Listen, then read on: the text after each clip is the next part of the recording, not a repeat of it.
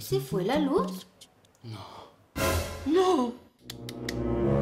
¡No! ¡No!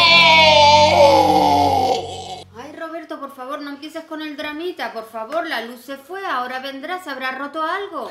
Alicia, por favor, pregunta a los vecinos a ver si somos nosotros o es general. ¿Cuánto dura un apagón en un país capitalista? Ay, coño.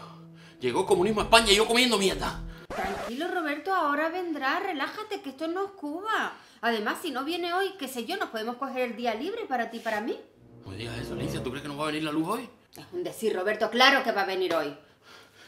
Solo tengo un 5% de batería en el teléfono, Alicia.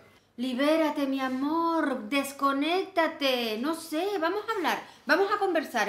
Cuéntame algo que no me hayas contado antes.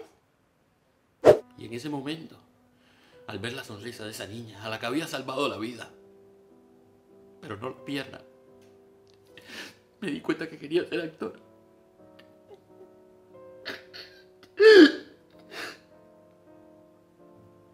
¿Alicia? Dime. Coño, Alicia, me dices que me desconecte, que me abra contigo y estás ahí conectada a internet sin hacerme caso. Perdona, mi amor, es que me salieron unos reels tan graciosos.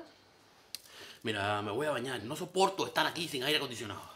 No tenemos aire acondicionado, mi amor. ¿No te gusta meter el dedo en la llaga, Alicia? No lo recuerdes, coño. Eso es otra cosa que me pone triste. Me voy a bañar, me siento sucio, asqueroso, sudado. Han pasado 5 minutos desde que se fue la luz. ¿5 minutos nomás? Pues yo no llego hasta por la noche, para que lo sepas, ¿eh? Si no viene la luz, llamo a un taxi y me voy para Miami hoy mismo. En lo que llega el taxi viene la luz. Eso mismo decían los venezolanos y mira cómo están ahora. Espérate, coño, no lo pases que no he terminado de leerlo. Me parece de muy mal gusto que estés espiando sobre el hombro lo que estoy haciendo en mi teléfono, Roberto. Esto es un ataque a mi privacidad. Espérate, mira, en primer lugar yo no estoy espiando absolutamente nada por encima del hombro. Estoy viendo esto porque me aburro. Y en segundo lugar me gustaría compartir contigo este momento que creo que podría ser especial. Podría haber sido muy especial si no te hubieras empeñado a convertir un corte de electricidad en una tragedia. Es una tragedia, Alicia, es una tragedia. En mi país tampoco se dio la luz.